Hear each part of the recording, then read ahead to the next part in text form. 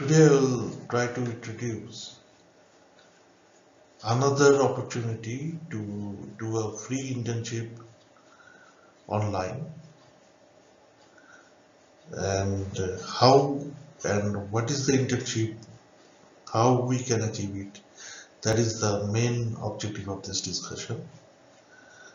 So the title of this project or internship is Optimal Energy Allocation in Paper Industry by the application of MFO. MFO is Moth Flame Optimization Technique. WCO is Water Cycle Optimization Technique, and FFO, Fish Foraging Algorithm Technique. So you'll ask why these three? Because these three are the most popular but rarely used nature-based algorithms, which are now showing very high potential for easily solving optimization technique quickly. So the topic is, I think, clear: optimal energy allocation in paper industry. So how to do it? So how we can do it? Let us say. So here what happens in case of paper industry.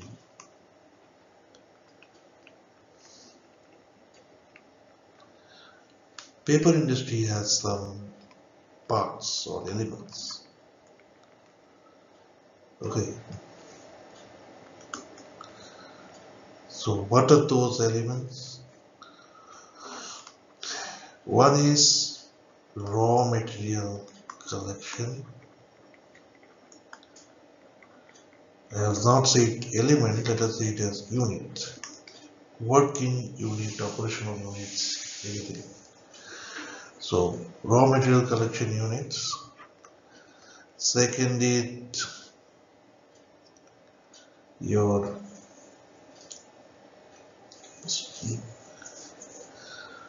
processing unit. In this processing unit, the mold is prepared, then it is sent to the machines for pressurizing it and preparing the paper. So after that, washing is done, heating is done, and until this paper is produced. This processing unit is followed by the rectification unit, or sometimes it is also known as attenuation unit. In the step before going to the market, the final evaluation is conducted to be ensured of the quality of the product. Okay. Now, for each unit, or you can subdivide it into more units of your choice, whatever may be the case. What will happen is, for each of the unit, the main operational unit, that is the industry, actually this main operational units consist of these RMU, raw material collection unit, plus processing unit, plus rectification unit. So that is in total it is the operational unit. So in case of each of this raw material each of this unit, it can either increase the reliability of the entire operational unit or increase the risk. We say this as reliability potential and risk potential. Okay, so each unit have them. So the unit significance index, that means the index which represents the significance of each of these units, is now referred as unit significance index, USI. And this can be equal to the reliability potential by risk potential. Okay, so for each of these units, there will be RR. That means, let us say this is reliability and this is our risk. Okay, so this 2 is showing the big R, and which will indicate the safety of the raw material collection unit, RMC. Similarly, overall rectification is given for the processing unit, and similarly for the rectification unit. So in case of paper industry, these are the three many sub elements are there. In some other industries, there are some other units also. But yes, each of the industry cannot go without an operational unit. So this operational unit is always, in most of the cases, is a function of this RMU, PU, and this RV.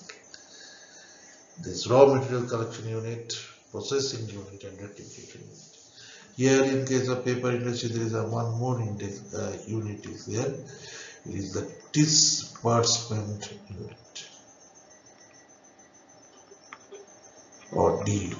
So this is also, we can say this.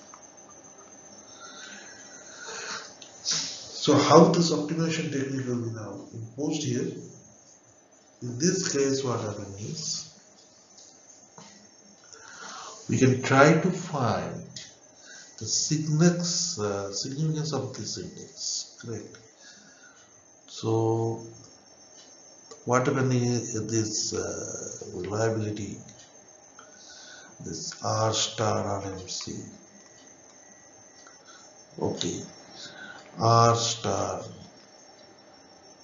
what is this, P, okay, so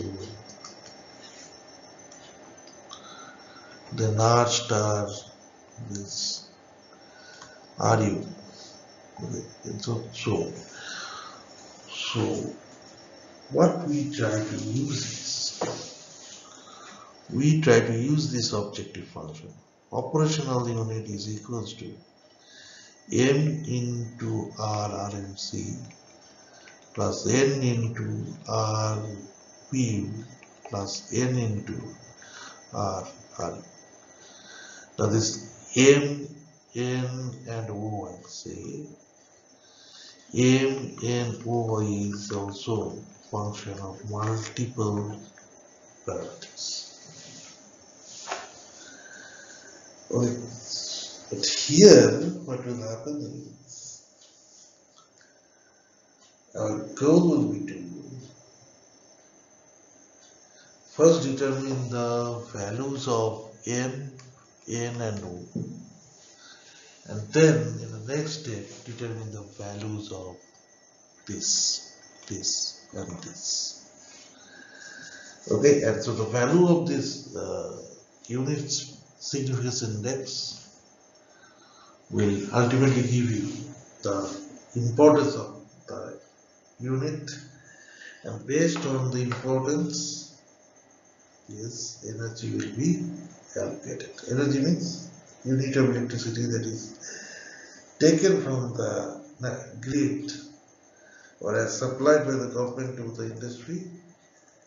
The allocation will be based on this parameter. Okay. So how to do this? How to determine this MNO? So let us take this as an objective equation, correct? And this MNO is the design variable. The constant is that MNO cannot take the value of 0 to 1, well 0 and 1, but it must vary within 0 to 1. And MNO will always belong to the set of real numbers. It may be fraction, it may be constant, there is no constant for that. Okay? But the another requirement is that M plus N plus O will be equals to 1. Okay, so these two are constraints, or rather three are constraints. MNO is the design variable, then objective equation is this one. So we can apply any of the three algorithms, MF, as I said, Moth Flame Optimization, Firefly Optimization, and Water Cycle Optimization, or algorithm, whatever the case. You can apply those optimization, and at the optimal condition, you note down the values of M, N, and O. Now you do the reverse. In the next step, what will happen? The same equation OU equals to multiplied by M. We have already discussed about it. Okay, M and O. Now M is known, N is known, O is known, but RRM no, RRPU no, RRU no. So now our design variable will become RRM, RPU, RRU. M and O are constants. The values that it has received in this step, the first step, will be used now also. And then, based on the decision, an optimal point can be achieved, and the value of this R, RMC, RPU, RRU will be noted down. And yes, then based on the difference of RRMC, RPU, and RU, the water will be allocated or energy will be allocated. Because both these two are supplied to the industries for their sustenance. Okay. If they fail in this, then the sustainability factor will be over, and then the business will also be over. Correct? So with this, I think I will conclude. Thanks for your patient hearings. Okay, and one thing is that if you want to do this internship under me, then go to Energy Instyle website. Okay. So this is the link you may use if you have any queries or any suggestions regarding this internship topic, and of course you can do the internship in this topic. Enroll for it for free by this link. Thank you, and again, if you like my video, please subscribe. Okay, thank you, and see you in the next video.